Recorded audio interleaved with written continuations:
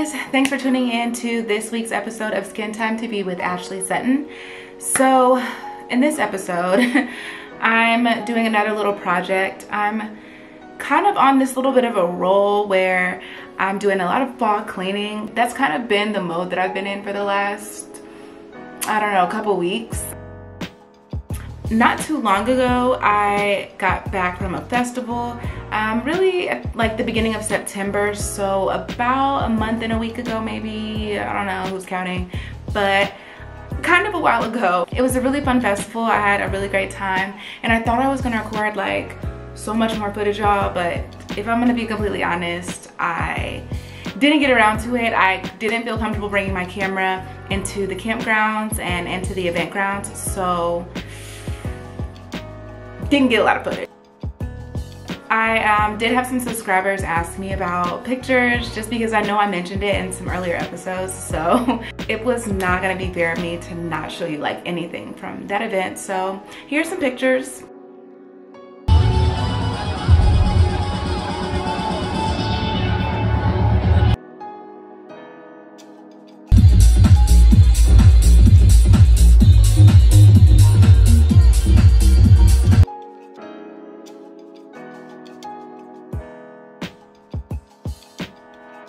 As you can see, I had a really good time. It was a really neat experience, and it was so pretty out there. But as you can imagine, it's so freaking dusty. Like, it was so dusty out there. It was so grassy, super dirty, dirt everywhere. And dirt got all over my white shoes.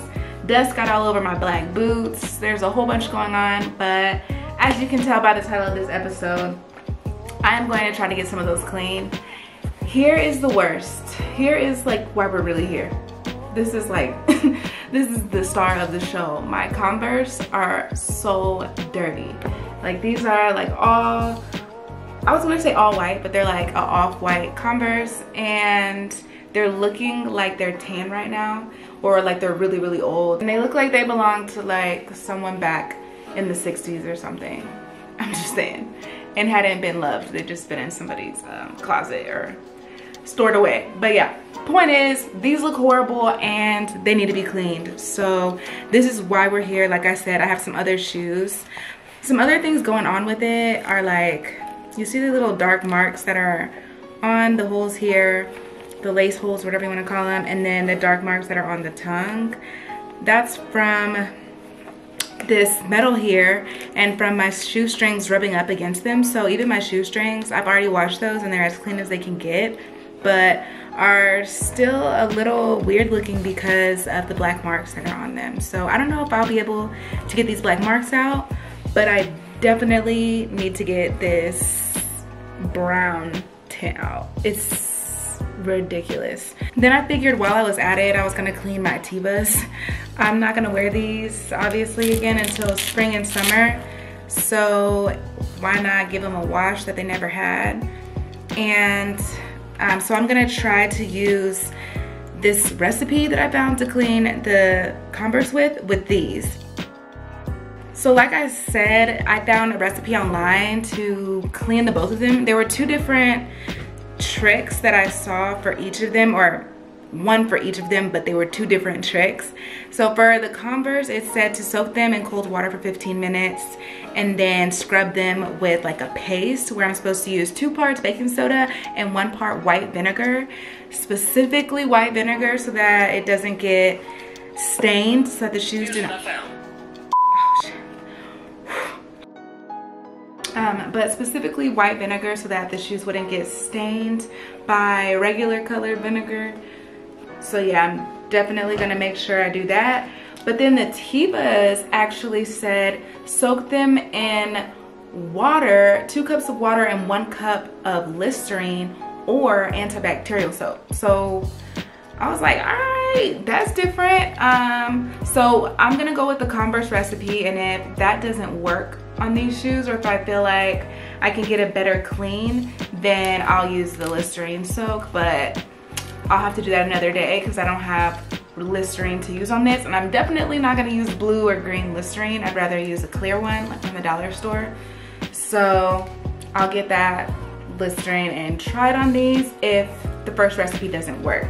But yeah, so I have this weird setup and I'm in the hallway because I didn't know where else to do this and to be able to shoot it best. So here I am, got my little section going on here. This is a small little tin bucket that I actually used to wash Ralph, and he's hiding from me right now because he thinks he's gonna get a bath, but I am using this to soak my shoes in. So it's filled with cold water. You can kind of see it. I'm not gonna tilt it anymore. And then I have my white vinegar here. My baking soda, I got baking soda. I'm also using a toothbrush and a little plastic container so that I can mix up the solution.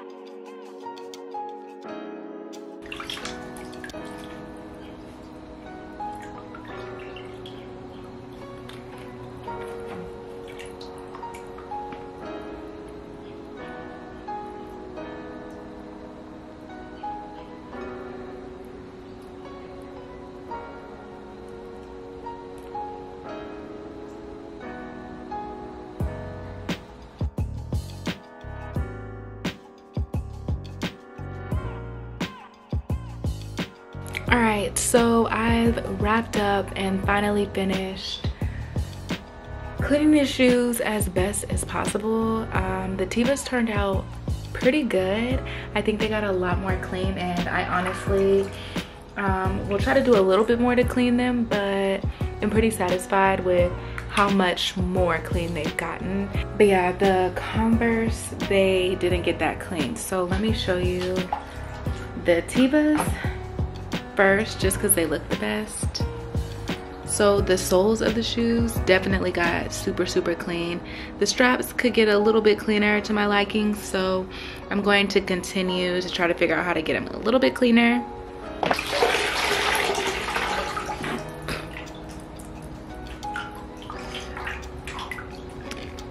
Yeah, these are how the Converse turned out. They're still brown.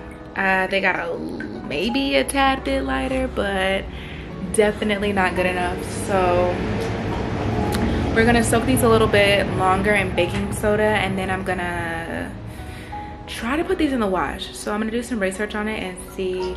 The whole reason why I started with the old-fashioned hand wash in the first place was because I wanted to avoid the machine damaging the shoe possibly. So if I can hand wash it, then cool. If not, we'll see what we can do about using the washing machine. So that is what we're gonna do. So it's bright and early, but I did end up putting my shoes in the wash after I let them soak in some more water with baking soda. So let's show you how they turned out, because from the look of the bag, it's looking pretty promising. I ended up putting them in this little zip bag so that they wouldn't get messed up while they're tumbling around. And you'll have to not mind my hair. I just put in a little ponytail and got it wrapped up. So super cute because my homecoming's tomorrow. Woo-hoo. So yeah, These are the Tevas. I just really wanted to start with these because, like, wow, spotless.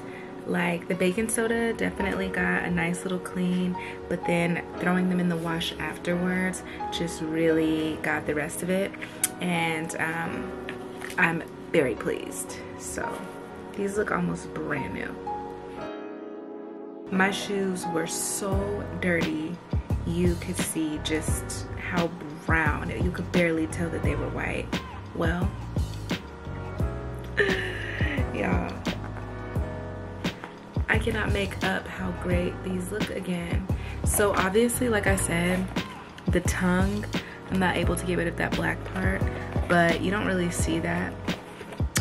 You don't see that at all, actually, because it's where the holes cover, and the laces will cover that up too. But remember how I was saying my laces have little black in them? You can kind of see it, and these were bleached. So yeah, well, they were cleaned with like a little bit of bleach, so I guess I didn't do the best job, but I still don't think it's that big of a deal.